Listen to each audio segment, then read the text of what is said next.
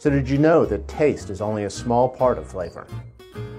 Everybody nowadays still learns in elementary school that there's a map of responsiveness on the tongue, that certain areas are for sweet, other areas for sour, other areas for bitter.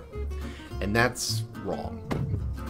That is something that actually was taken from a study done over 100 years ago by a German researcher and was then misinterpreted by subsequent researchers and sort of got morphed into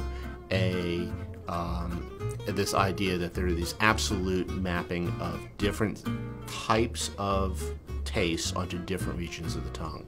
The fact of the matter is that whether it's sweet or sour or bitter or salty or umami, all areas of your tongue can respond to those different ones. There may be some areas that are a little bit better, a little bit worse, and then of course it's not just your tongue, but it's also your soft palate, it's also taste buds in your throat that are responding to tastes as well.